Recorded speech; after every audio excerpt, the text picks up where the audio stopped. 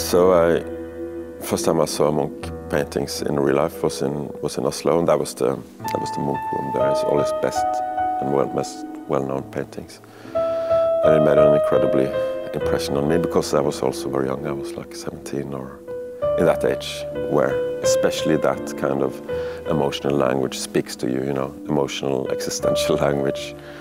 And then, like 2 years later, I was in Bergen, and they have Munch there too, and I saw this snow landscape, and I was completely unprepared. And I just looked at it, and you know, my eyes was filled with tears somehow. And I still can't feel me without that painting. There's such a loneliness in that painting, and it's, yeah, and it's really unexplainable because it's just a field with snow, but it has something to it, such an existential depth, I think. And it's so simple, and that's the thing he did in his best landscape, is the simplicity and charge it with emotions. But I would never know if that's in the painting or if that's in me. But it's like his through that painting, he's releasing something in his own self somehow. And when you see it, it's like the same. It's the same patterns and the same. It's almost like a song, and it released something in me. And I don't know if that's the same emotions, but I think, yeah, I think it is. I think if you see it, that's what you feel, you know. And it's yeah, it's like a song. It's like a very melodic painting somehow. It's with the lines and yeah, and the fields.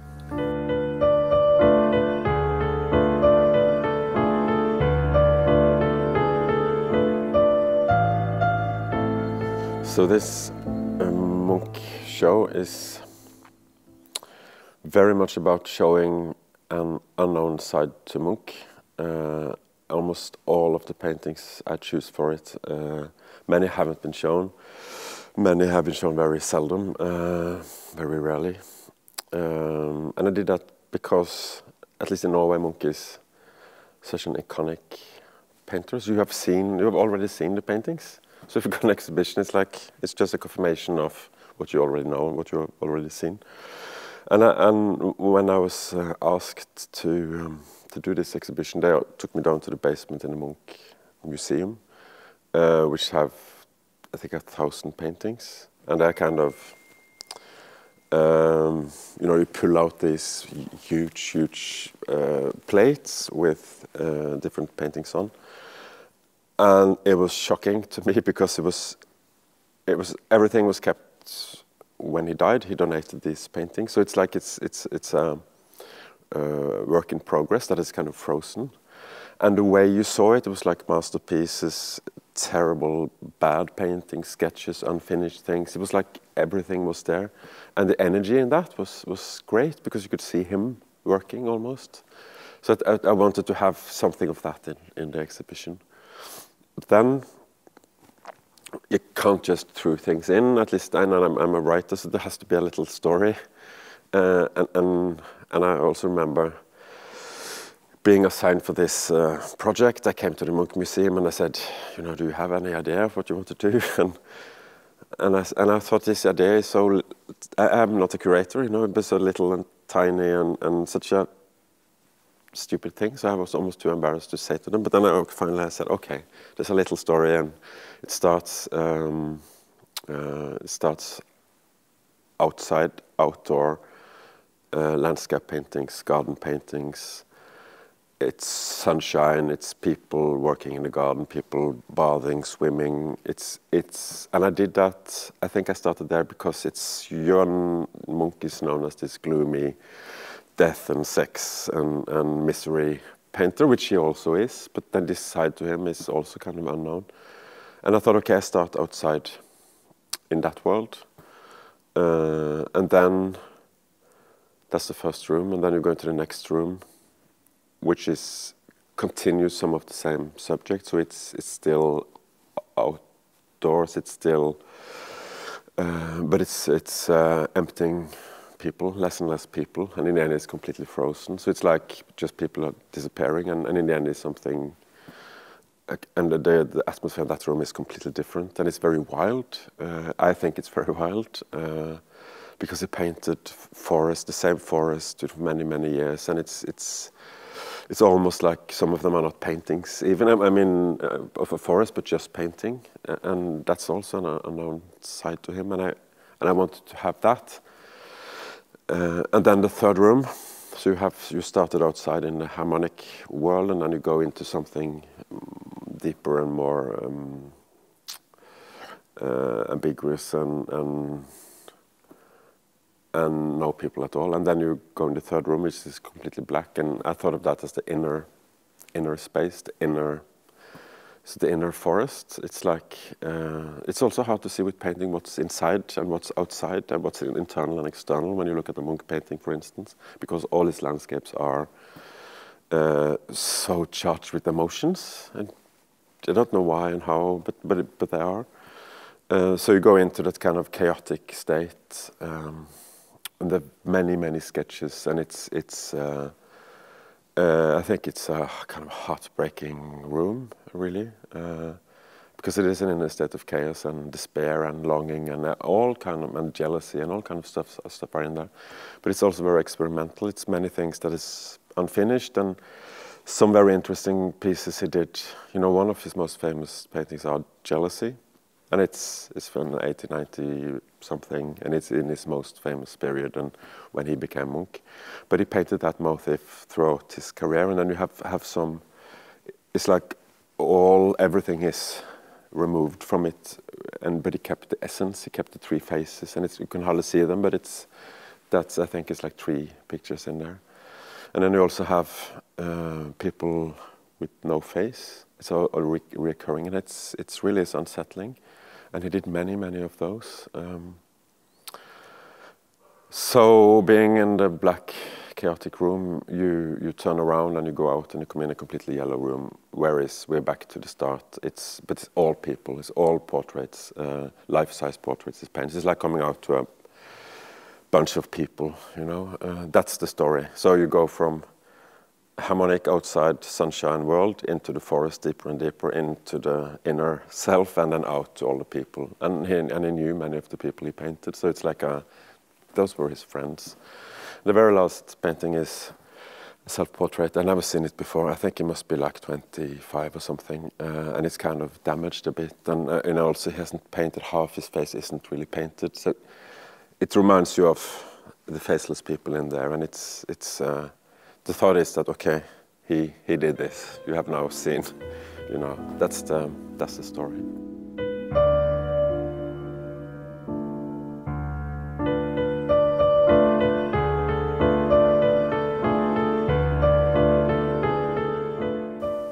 I think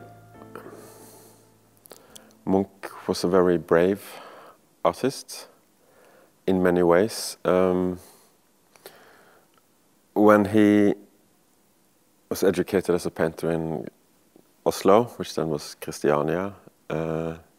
He was with a generation, you know. This were the talented painter in Norway, in the province of the world. And they all painted, they came from kind of national romantic paintings, here from Düsseldorf, really. And then Christian Krog come from Paris and taught them, and he was kind of a naturalist. So it was all realistic, naturalistic painting. And that was what Munch had. That was what he was taught, and that was his repertoire of, you know, to express himself. And then when he was in the very beginning of 20s, he started to paint a painting called A Sick Girl, and he spent a year on it. And he kind of, if you see it, it's kind of layer upon layer upon layer. You can see he removed and he added and removed and added. It's like you could see the painting. It's very non-realistic in a way. And what he wanted to do was to paint his sister's death and his sister's deathbed. And it's a memory that and it's like he's trying to dig to get to that memory. And it's completely raw, completely unfinished. And unlike everything else at the time, you know. and it wasn't unfinished to him. He exhibited it in Oslo, in a kind of a saloon exhibition, and people were laughing. I mean, they were laughing. They weren't even thinking it was ugly. They just thought it was a joke, you know. And to do that, you know, to have that strength to do that on your own, there's no reference to anything, is I find incredible. Especially those that, you know, there's no many other painters doing the same thing. He was on his own, and then he kind of found his style, maybe like 10 years after that, and painted that for 10 years. That's the Munch, that's Scream, and Scream is also an incredibly radical painting, by the way. It's easy to forget because we've seen it so many times. The Scream, I think, is his most famous painting, but it is also a bit different from the other paintings he did at that time. Because in Scream and in Sick Girl, it's like the room has broke down in a way, and in a realistic room there is a distance. You look into it. It's like it's happening somewhere else. But it was like he was tearing down that room. So it's an immediate scream. You know, he's in the room. It's incredibly powerful. But his most famous paintings are more literary in its, you know, it's like he's painting an episode. There is a narration in it. It's and there's not much. More like an illustration of an emotion is what he's doing, really, or an illustration of a memory. And it's all self-biographical. It takes everything from episodes in his own life. And it's weird because it shouldn't be powerful because of that, because there is a distance in that too, you know. But if you see them printed, it's okay. That's, you know, I get it. He's jealous. I get it.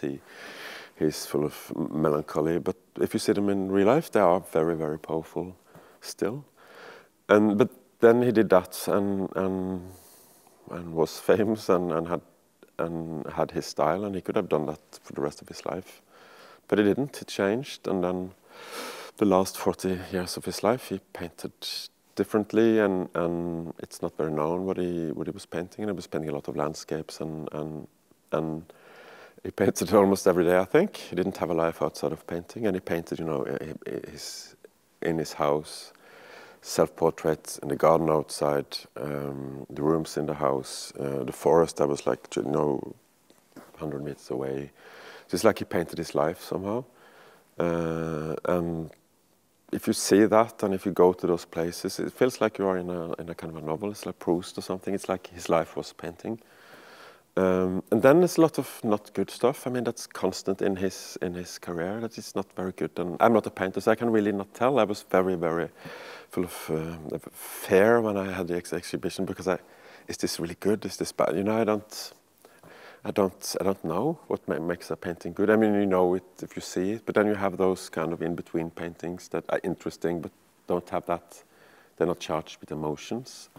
I want that from paintings, but in this exhibition, there's a lot that don't have that. But I do find it, yeah, very interesting. But anyway, if it's good or not good, he was very prolific and he was constantly searching for something. And he was experimenting, but not like Cubists, or not like what was going on at the same time, but in his own ways. So it was, yeah, I found him very interesting. It was so fun also to see a kind of a side to him that I really didn't know, and just show that. It's hard to say what drove him, really. But if you read his biography, you can't, you know, avoid the fact that his mother died when he was very young, and then he was very attached to his sister after that, and then the sister died, and he had a father that was kind of, I think, kind of dominant and difficult, and he had another sister who became mentally ill throughout his life, and then he had another brother who died when he was young too, not that young, but still. So his life was very much about death, really, when he grew up. And I think, but I discussed that in my book about Munch, because you could see that, and then you could see a painting he did when he was like 22, you know, completely idyllic. It's all sunshine, and you could see he's a happy person, you know. It's not like a constant thing, but I think it's deep in him, and I think it's Sue Prideaux, one of his biographers, who talks about that your trust to the world disappears when something happens like that. You know, trust in people and trust in the world disappears. You can't trust because you can lose, you know. And probably Munch shut himself in, and he was very gifted. He was a very gifted drawer, and he could paint, and that was his way of connecting with the world, I think. And there's two things with painting, I guess, if it's the same as writing. You can use it to kind of confront the world and confront yourself, but you can also use it to hide from it. It's a double thing, you know. You can just hide in literature, and you can probably hide in painting too, and it's very comforting in a way. It is, even to create something that is painful is comforting, just the act of creation, and I'm sure Munch must have had some of that in him, that painting was a place he could hide from the world, and at the same time a place where he could get access to the world. And the brave thing he did was to confront all of that inner turmoils that he had in his paintings, as he did in the 1890s when he was rather young.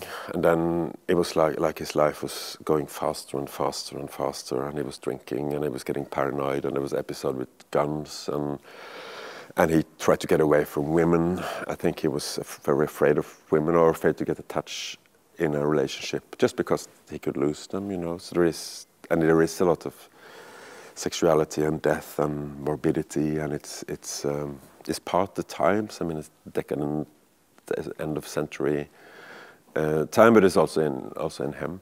And then he had a completely breakdown, and he was in Copenhagen in an institution. I don't know how long, but quite a long time. And when he got out from there, and the rest of his life is different somehow. It's not like it's cut in two halves there, but it is different. He doesn't go inside anymore. He turns out to the outer world. So part of the reason the first painting in the exhibition is the sun, and he painted that when he came back from Copenhagen. He bought a house in southern part of Norway, and he painted the sun. You know, it's a new start. It's the new day. It's the world out there, and I think it's very symbolic to him as a painter, I think. And then I went also down to that house, and you could actually see the place where he painted the sun. That's funny because it's such an iconic painting, and then you don't connect that to some specific place. But yeah, you could stand there and you could see, oh, that's where it is. I also went to Åsgårdstrand, which is his summer house where he went every summer and painted, and with Joachim Trier and his brother, the filmmakers. And that was the same.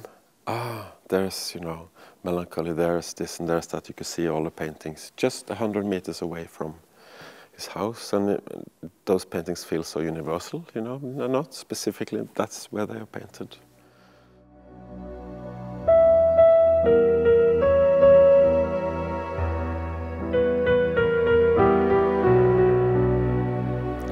I find it very hard to compare in any way myself with anyone else of a certain, you know, what do you say, magnitude. As an artist, Munch is he's contributed to, you know, the world, the history of art in the world, and he's a very he's a great artist. But when I wrote the book about him, I got questions afterwards. Who are you really writing about? Is it you or is it Munch? It's, you know, but that's because you can only read the world through yourself. So when I see Munch, I see him through the filter, which is my own writing and my own thinking, and then I might recognize something in him and I don't know if I'm projecting something into him or if it is real. You know, you can never know. And especially with paintings, it's very hard to know what's coming from you and what's coming from the painting. Really, in many cases.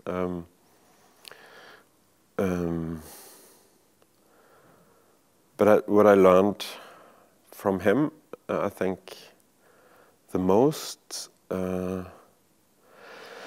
It's not as much as does he painted it from his own life, and because that's part of the cultural history in Norway. I mean, and he came from a kind of bohemian circle where they had some 10 commitments, and one of them is you should write your own life. You know, it's been there for 150 years now, so that's not a radical thought, and I have never thought about Munch in that sense. But when I started to work with his paintings and his exhibition, and reading about him and writing about him, the thing I identified with or wanted to identify with was his carelessness in the way he worked. He was careless with the paintings. They were just out in the garden. There could be prints on the floor, people walking on it, and it didn't matter to him. And also careless in the way he painted. Many paintings, he haven't bothered to fill it out. You know, it's like yeah, that's done, and well, maybe it's not good, but then the next one. And I don't know if I identify with that to get away from a certain pressure. You know, it has to be so good. But when I started to write my struggle, that was the key to everything. Was I lowered expectation completely, no expectations.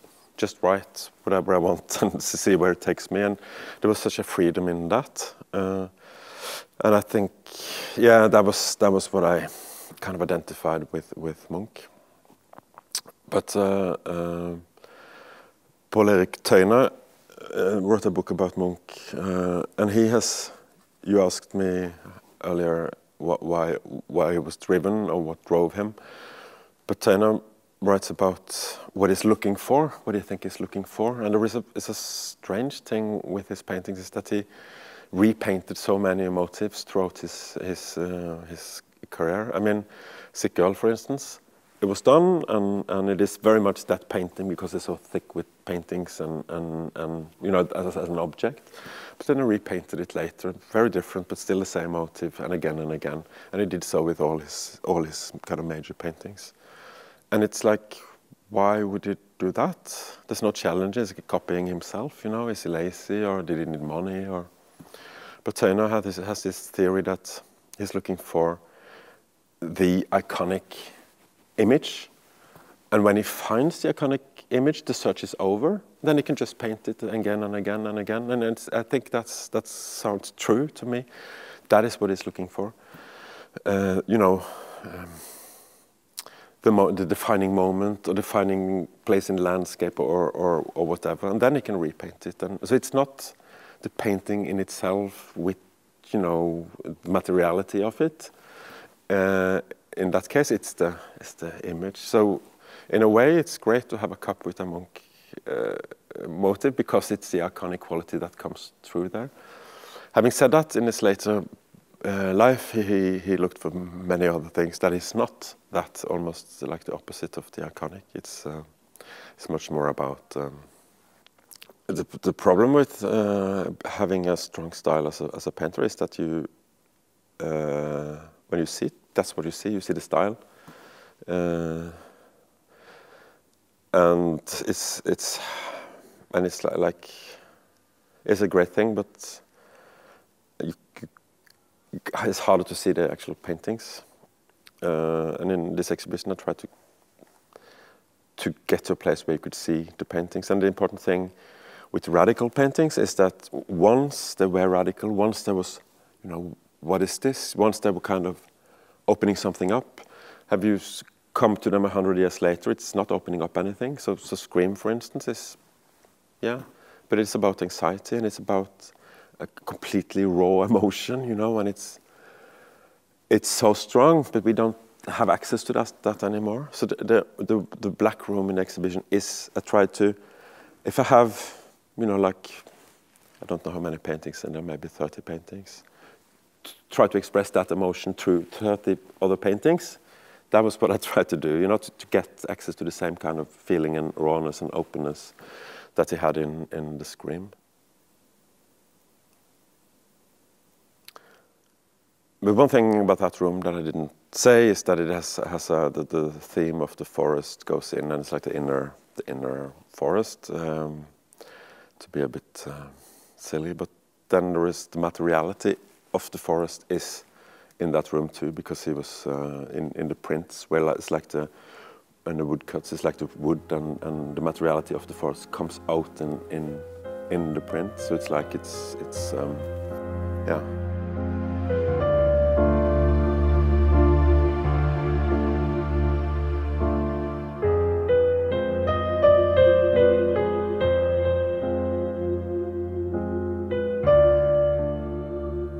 I think I found it was hard to write about Munch, to find a way in. What I wanted to do was kind of not only read the paintings or you know, analyze them, or I wanted to kind of to see where they came from and what his perspective was when he was painting them. And then I read this wonderful Gilles Deleuze book about Francis Bacon, and he has kind of a formula there, or he talks about the painting before the painting, and that was the moment of. Then I could start to write about him, because that's true for writing as well, of course. There is to have a lot of, what do you call it, presuppositions, whatever it's called, things that are there beforehand. For Munch, that's a crucial thing. I mean, what was there before he was painting his sister, for instance? There were many paintings of girls, sick girls in a room. That was present for him, and that's what you know, that's what you use. And you have also a lot of cliches before. If you paint a tree, there's so many ways to do it, you know, and it's like you have to remove all of that stuff to be able to paint your own tree, you know. There is a brilliant poem from Olav Hauge. He's a Norwegian poet. He's dead now. It's very simple. He said, many people have painted an oak, still Munch painted an oak. That says it all, you know. I think, not all, but you can't get away from that. What's there before, you can remove the most obvious, but you can, Deleuze says you have to go through all of that and get a painting on the other side.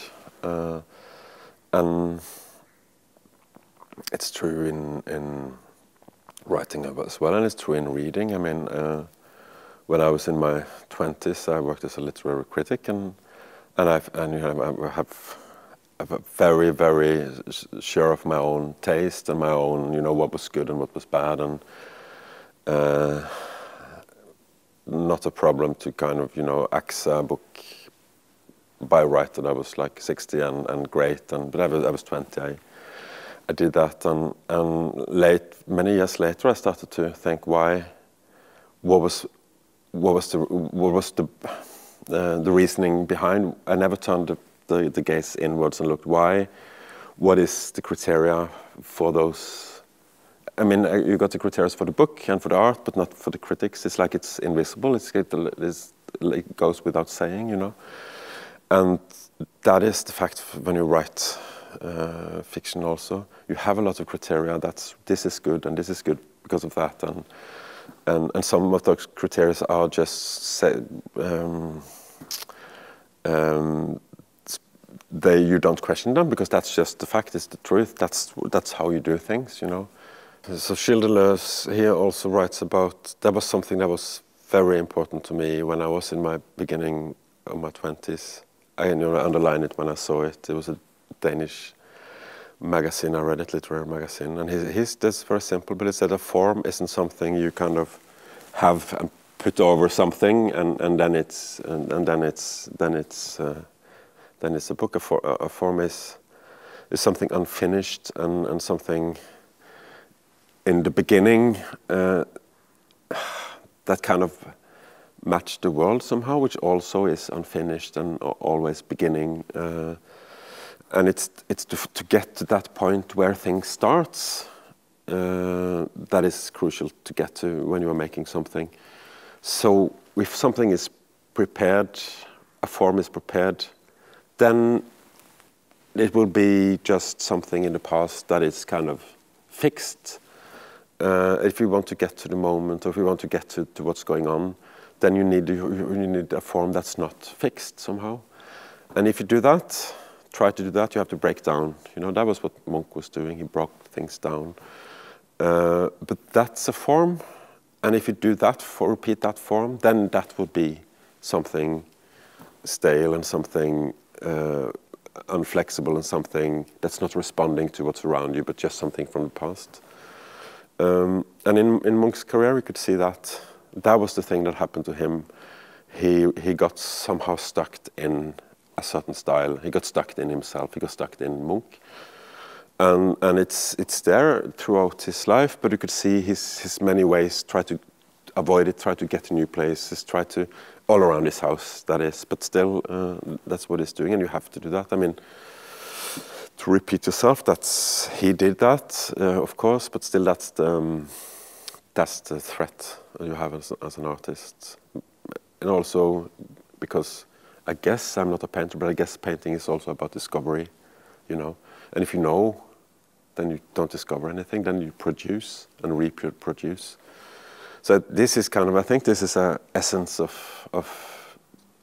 creativity, of that process is in art, has to do with this. And Schiller writes very much about it and very, very good about it. And yeah, it's very meaningful to me, and it was also very meaningful when I wrote about Munch. It's also a matter of losing control, isn't it? Yes, very much that.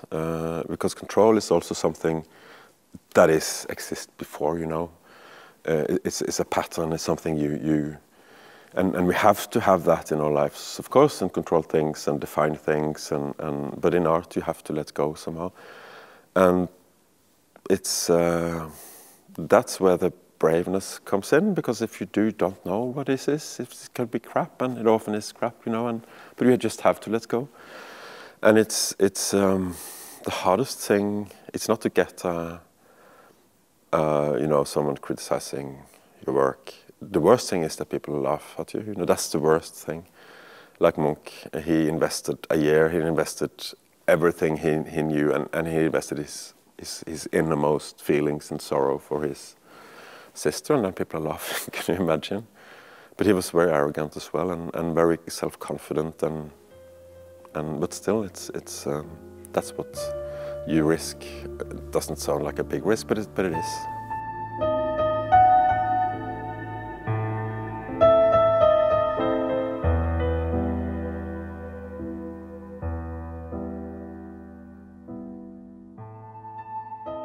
Cabbage Field is a minor painting in Munch's you know, over. It's just a cabbage field.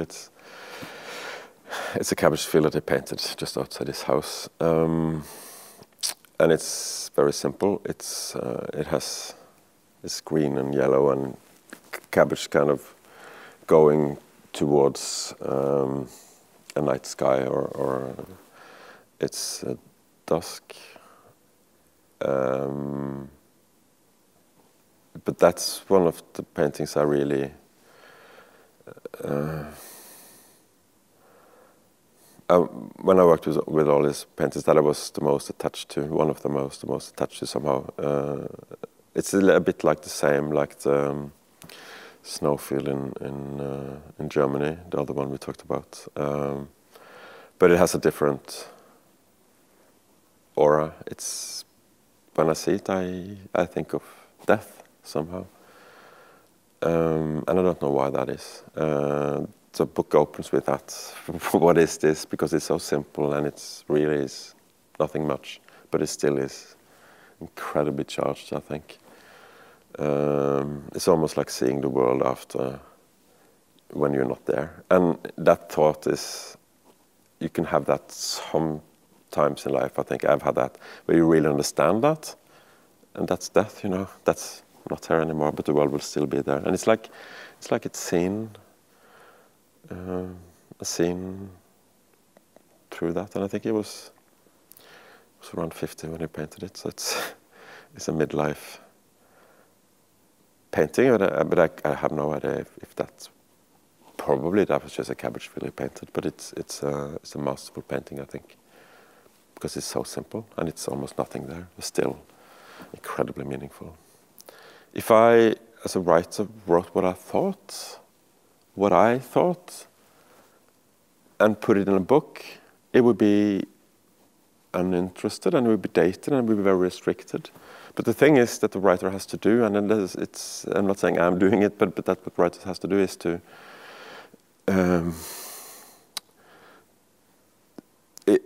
it must be the tensions and emotions and contradictions and everything has to be in the book, and it will be released by the reader. It has nothing to do with me. It's in the book. I just reread Flaubert and Madame Bovary, and it's an incredibly good book. But that's why it's not. I mean, Flaubert invests everything he has, every emotion he has is invested in the book, but it's not him. It's kind of put to a rather stupid woman, and a rather stupid husband, and a rather stupid. Those persons are filled with this, and it's not. It's like they're on their own, all those emotions. And then they come alive every time you read it.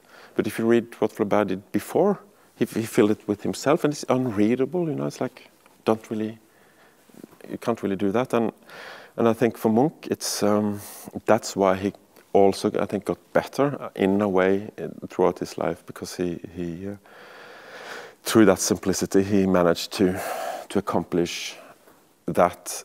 Even without people, even almost without nothing. I guess that's what painters do, but I don't know. But I think, yeah. And